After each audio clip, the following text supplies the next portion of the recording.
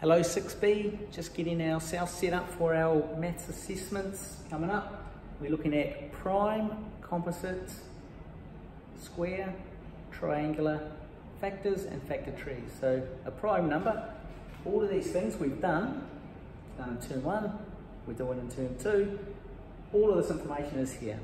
So your assessment is just based on those 6 items, the properties of the number, which are factors and factor trees. As long as we know our multiplication and a division, we should be fine with factors. So if we look at factor trees, if I click on this one, this is at the top of Google Class. Remember doing these ones? So here we've got 16, I'll make it a bit bigger. Here we go. 16, what are the factors of 16? Could be 1, 2, 4, 8 and 16. Those are the factors. They fit evenly into it. And so it's basically 1 times 16, 2 times 8, and 4 times itself. 4 times 4, that's it. We're not going to use the biggest number and we're not going to use the smallest number, which gives us the options of putting in here 4 and 4, or we could do 8 and 2. Now when we do it, if we put 8 and 2, we would circle 2 because that's a prime number. That's the end of that branch. So in this case, I'm going to just do 4 and 4. 4 times 4 is 16. Let's see what happens. 4, 4, and I click check. And you can see it automatically branches off again. This is what you should be doing.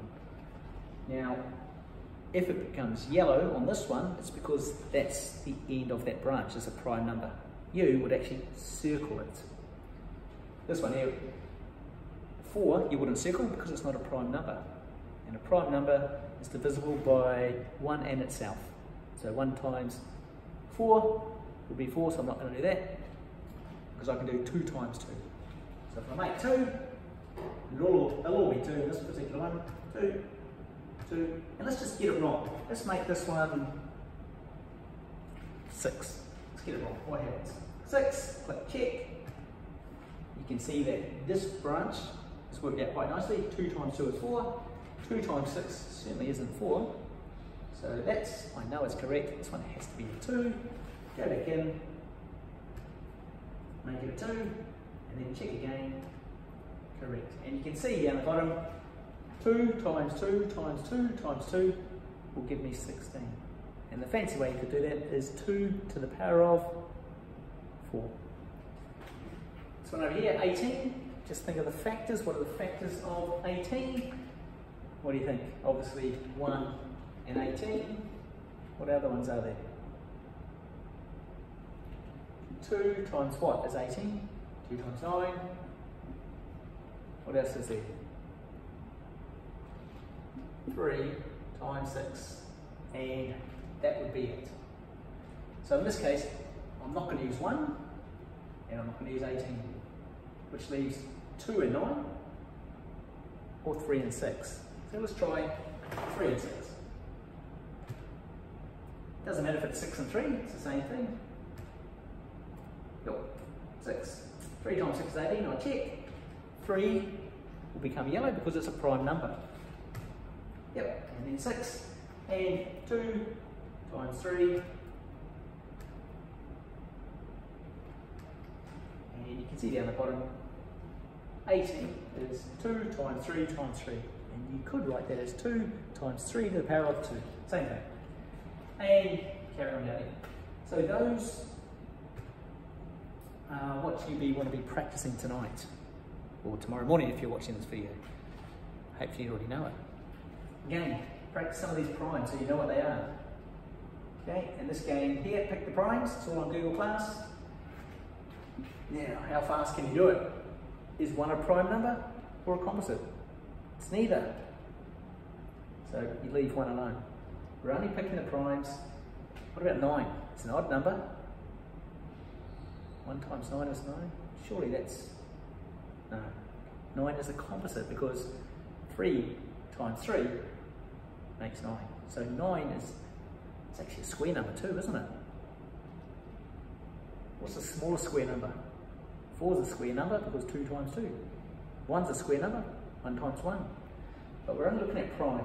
So prime, 4, no, any even numbers, they're all composite apart from 2.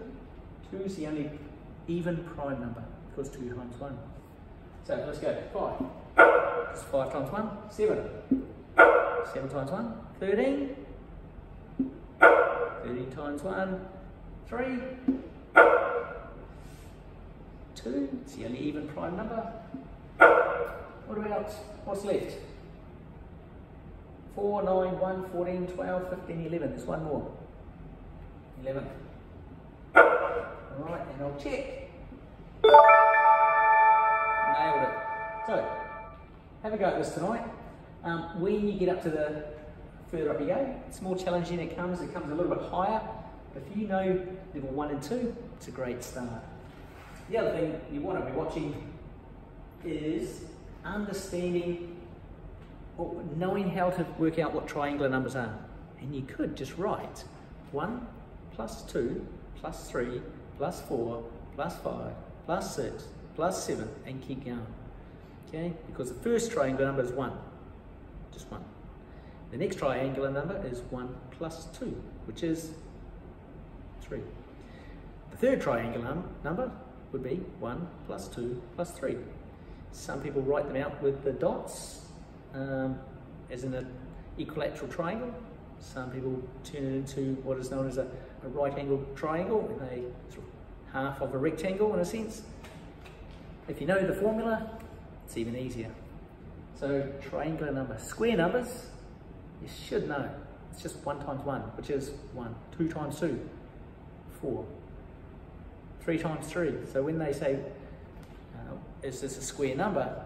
If you know, just think of 5 times 5, 4 times 4, 6 times 6. If you know that, you'll know square numbers. Composite number factors is more than 2 factors. So if it's 8, you can see some of these things here. This one here, 16 is a composite number because it's got more than 2 factors. So make sure you watch some of these videos tonight. Play some of those games. Don't need to worry about percentage and discounts in this particular work that we're doing. I would probably suggest watching the prime numbers songs. Just have a listen. It's quite annoying, but it might stick in your head. Oh, doesn't want to let me to watch it. So quick here.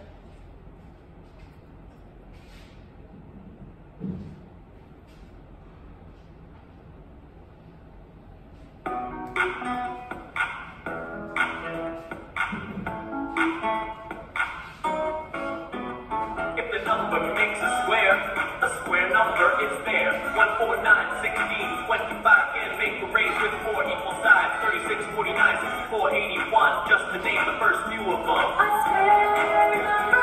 The product of a whole number with its sum. A prime number. Evenly divisible by only one in itself. A positive number. Evenly divisible by numbers other than just one in itself. And so on. Annoying but catchy, maybe you need to watch that. Alright, good luck with you and your family. Good luck with the assessment.